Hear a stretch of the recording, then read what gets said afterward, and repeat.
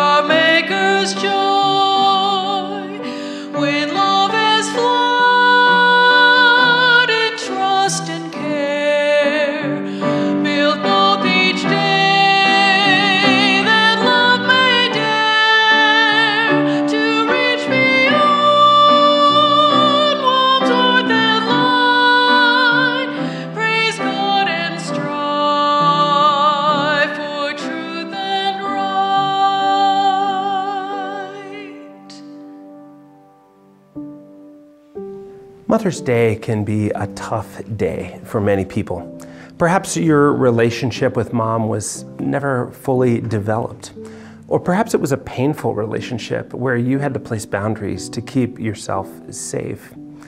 Perhaps your mom has passed away and you're still grieving her loss. Or maybe you're one of the fortunate few that has a great relationship with mom today. No matter what our relationship is, God desires that our family relationships are built solely on love. So let's sing together as Doris leads us, "Happy the home where God is there."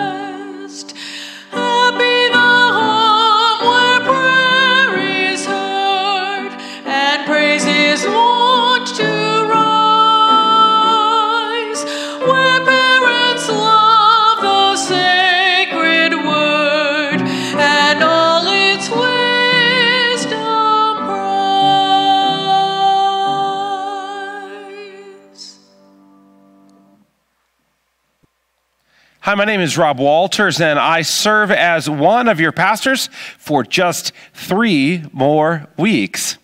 We are in week 5 of a series we're calling 167 hours.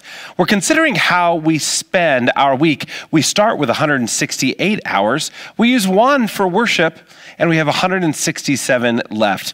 How do we use that time for good? In our first week, we looked at that first hour of the week in worship, and we considered the role that trials play in our faith journey. In week 2, Pastor Ken discussed temptation and challenged us to overcome our circumstances and really develop community with each other. In week 3, we considered what it means to watch our words, what we say, to be slow to anger, slow to speak, and quick to listen. Last week, in week 4, we considered what it means to get in the wheelbarrow to make sure our beliefs and our work or our deeds go together. If you missed any of those, I want to encourage you to check it out on our YouTube channel when you have a moment. We've been studying the book of James together. James was a leader in the early church. And today, we turn to the final week of this series, a week where we consider what it means to live the golden rule.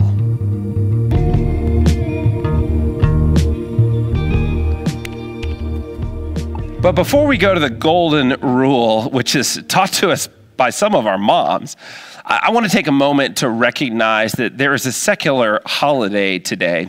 It's Mother's Day, of course. And I'll begin by saying that I hope you have an awesome relationship with your mom. Maybe you and your mom have modeled together that golden rule and treat each other with love. If so, I want to encourage you to go celebrate that. However, research tells us that Mother's Day and Father's Day, for that matter, are among the most skipped days in worship attendance. Why is that? Well, it's the same reason that we don't do a lot of focus on secular holidays like Mother's Day in the church environment. You see, for some, Mother's Day and Father's Day are among the most painful days of the year. For some, that day, it's a reminder of grief after a loved one has passed. If that's you, my prayer today is that you remember that we worship a God that promises comfort when we mourn. For some, today is a reminder of a broken relationship. If that's you, my prayer today is that you would be the change, that you would be the one to model the golden rule for others. For some, though, today is just a reminder of loss. If that's you, I want to encourage you to use that moment not to hide away from other people, but to do something good. My prayer for you is that you would model love for someone else today. And when you do, you allow God to work, even in the midst of the loss. In light of this significance of this day for some, I'd like to take just a moment to pray. Would you pray with me? God, we celebrate the moms. We celebrate the foster moms. We celebrate the stand-in moms. We celebrate the dads acting as moms, the neighbor who became mom, the grandparent filling in as mom, and the social worker acting like mom to a child with no able parents. God, we lament the broken relationships with mom figures. We grieve the loss of moms who have passed.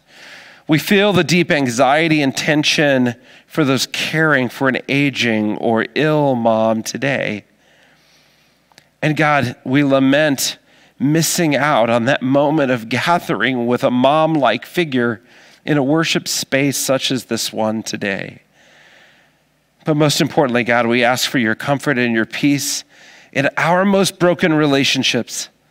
Help us to live the rest of our 167 hours showing the golden rule to others in how we choose to love. Amen.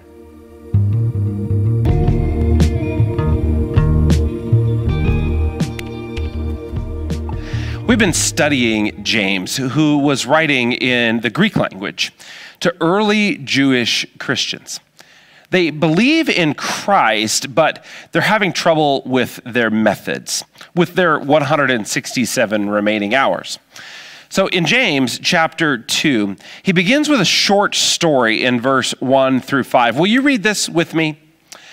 My brothers and sisters, do you with your acts of favoritism really believe in our glorious Lord Jesus Christ? For if a person with gold rings and in fine clothes comes into your assembly, And if a poor person in dirty clothes also comes in, and if you take notice of the one wearing the fine clothes and say, have a seat here, please, while to the one who is poor, you say, stand there or sit at my feet. Have you not made distinctions among yourselves and become judges with evil thoughts?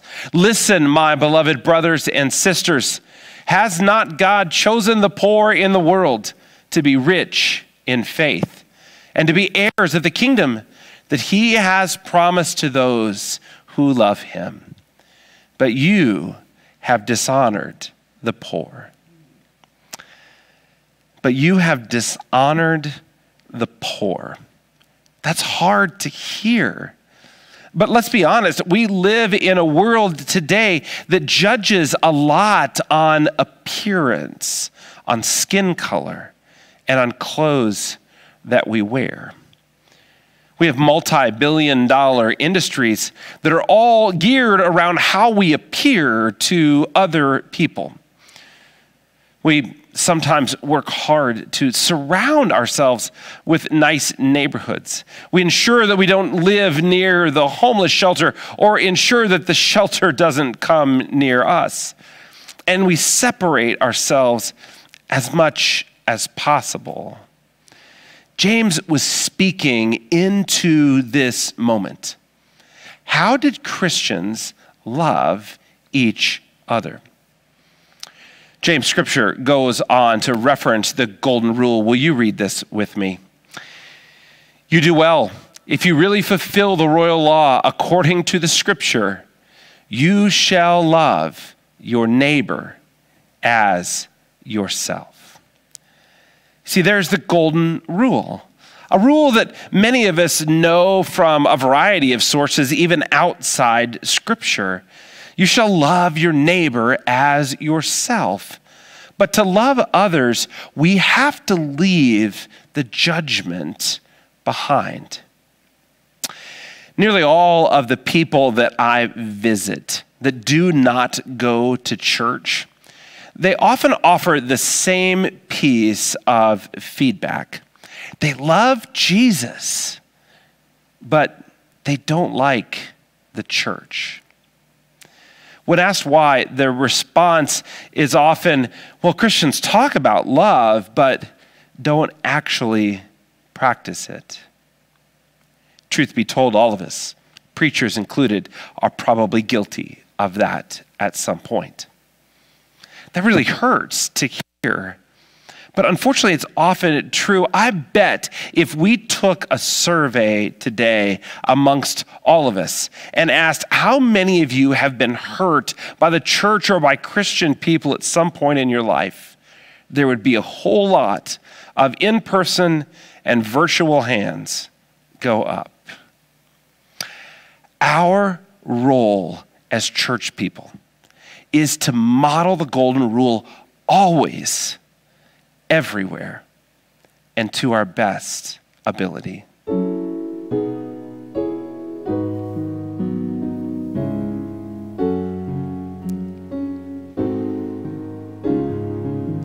In the James scripture, he quotes from Matthew, and he references the golden rule. It comes from Matthew chapter 7, verse 12. Would you read this with me? In everything, do to others as you would have them do to you. For this is the law and the prophets. Do you see what the call here to us is? It is to do good. It is to treat others well. It is to be active and do something. In Methodist lingo, we might say it this way. We would say, go transform the world for good. Christians, though, we don't corner the market on the golden rule. It's been part of holy text for a variety of faith traditions and multiple people throughout generations. For years, when I was serving as a pastor in Kansas City, I would attend an annual table of faiths. This table of faiths was a gathering of people from multiple faith traditions. We would come together in one place. Most would wear their clerical kind of garb. And we would gather and we would share a meal together And then afterwards, we would worship utilizing snippets from each of our faith traditions. It was an amazing moment to connect with people who were strikingly different yet somehow familiar. The theme of the Table of Faiths was honoring the sacred in all. You see, when you study, you begin to see that we have lots of differences with people of other faith traditions. But at the same time, we have very key similarities. One of those is this golden rule. Here's a couple other examples. Perhaps if you were one of my Buddhist friends that I met at the Table of Faiths, you might share the golden rule from your sacred text in this way. You would say, hurt not others in ways that you yourself would find hurtful. If we went to a different faith tradition, someone else I might have sat at the Table of Faiths, perhaps our Confucianism friends, they would say, do not do to others what you would not like yourself. Those that practice Hinduism, as I gathered with them, what I heard them share as their golden rule was this: do nothing to others you would not have them do unto you. And there are Jewish brothers and sisters. Those who practice Judaism, they might say it this way: what is hateful to you, do not do to your fellow man. Then there's a faith tradition perhaps you've never heard of before or unfamiliar with. I met those who practiced a Zoroastrian faith at the Table of Faiths. Their golden rule goes something like this: that nature only is good when it shall not do unto another whatever is not good for its own self.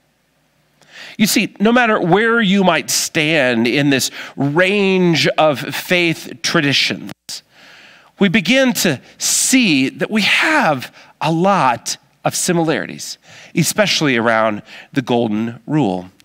But as we review these, do you notice one key difference?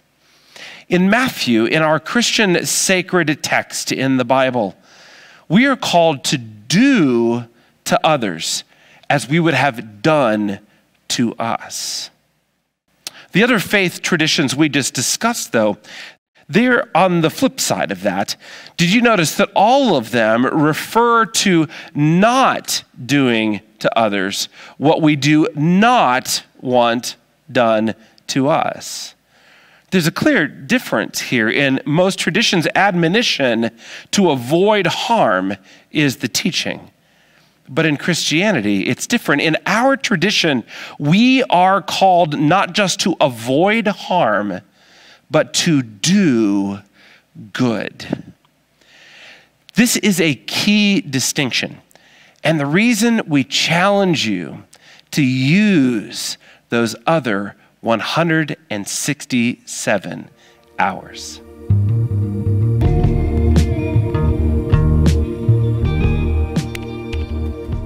Here are some action steps, some ways to live this out on your own. Number one, if you need support, get it.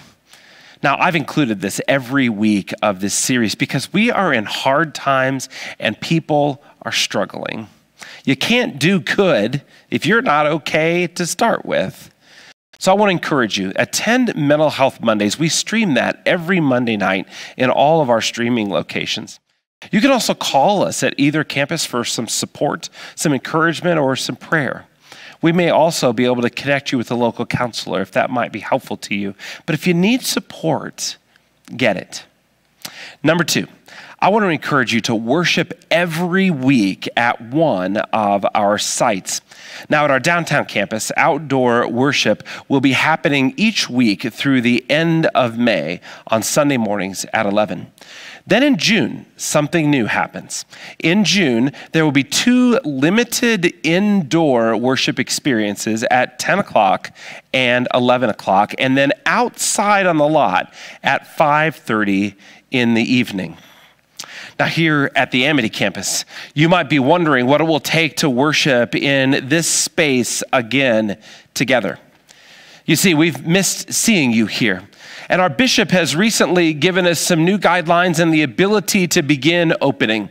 So we are working hard here to think about how you may be able to return to worship in this indoor space. Now, it will feel different. We'll be spread out in the space, not seated right next to people that don't live in our household. We'll be wearing our masks. We'll be keeping that distance. There won't be things like coffee, and there won't be children's ministry right at the beginning.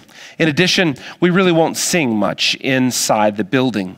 We're going to try to follow all the CDC recommendations and do everything we need to do to keep you safe, but to get you back here in this space again. Now, for those that may not be comfortable with that, we're also working to offer you a simultaneous experience in the next building so you might be able to spread out even more and worship in that space while at the same time people are worshiping in this space. A third option will that we will continue to stream worship into your homes on Saturday nights and again on Sunday morning. And to top it all off, we're going to continue offering you the opportunity to engage in outdoor worship. We're working out the details to that plan right now. We hope to let you know more in the next couple weeks, but look for a way that we might be able to worship together again. No matter which site you worship at, worshiping every week together is so important, as it's how we live out the golden rule. As we think about these action steps, number 3 is don't just avoid harm, do good. It's not enough to be passive. It's not enough just to watch other people. Get involved. Get involved. One such way is the Habitat Build coming up in June. Help end homelessness for a family. Make a difference. Sign up, work socially distanced with your mask on, and do everything you can to stay safe, but do good for others. Friends, may you practice the golden rule. May you love your neighbor as yourself and do good. I want to give you an opportunity to send your prayer request in. We're going to put a phone number on the screen, 208-718-COTR. Those numbers are 2687. This is a way for you to receive some prayer. Friends, I want to invite you to text that in. It comes directly to me. I will either respond to you right away, or if I'm working with people in worship, it'll be immediately after. But I want to invite you to send your prayer request in so that we might be able to pray for you today. It's one more way that we do good together. Let's pray. Holy and gracious God, we thank you for this opportunity to do good, to support one another, to worship together, and God, to live out this golden rule. God, call us not just to avoid harm, but to truly do good in the world around us. And holy God, hear us as we pray together the prayer that you taught us, saying, Our Father, who art in heaven, hallowed be thy name. Thy kingdom come, thy will be done on earth as it is in heaven. Give us this day our daily bread, and forgive us our trespasses, as we forgive those who trespass against us. And lead us not into temptation, but deliver us from evil. For thine is the kingdom, and the power, and the glory forever. Amen.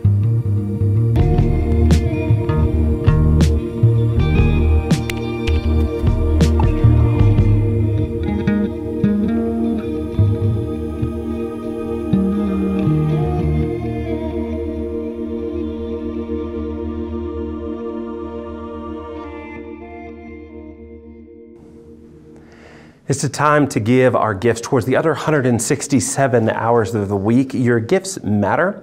We want to invite you to give using the information you'll see on the screen in just a moment. You'll be able to give by mail. You can give on our website. You can also give by text to give. But your gifts transform the world. As we give our gifts, we'll receive the gift of music. In this musical reminder that when we want to live the golden rule, the best way to do that is to remember that I'd rather have Jesus.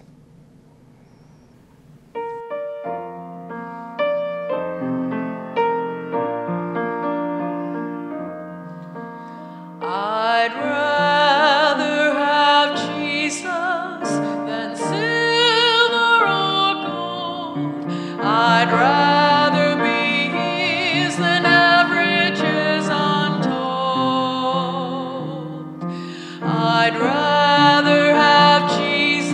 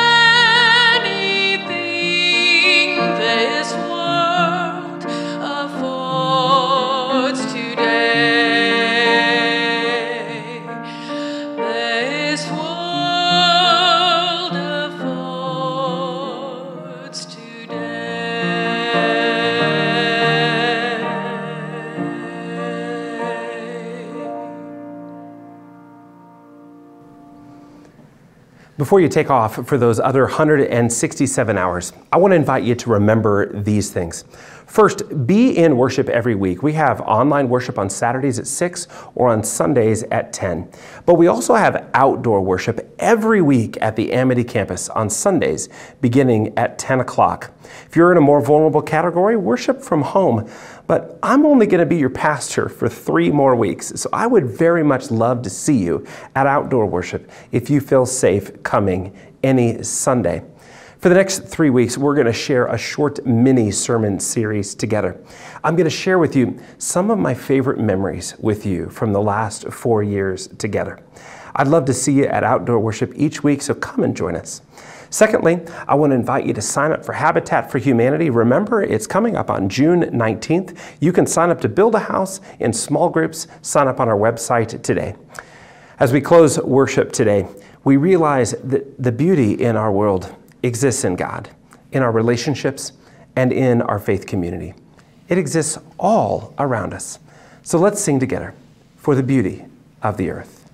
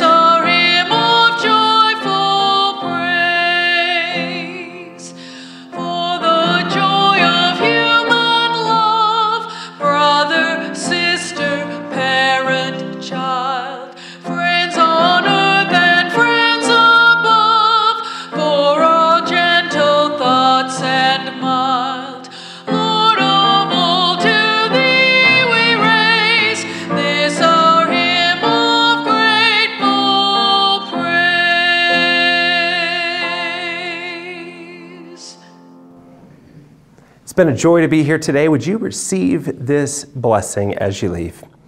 As you go back out into the world to experience those 167 remaining hours, live the golden rule. Treat others as you want to be treated. Live with patience and gentleness and love. And when you do, you receive the blessings of God, Father, Son, and Holy Spirit. And all of God's people said, Amen. I'm so glad.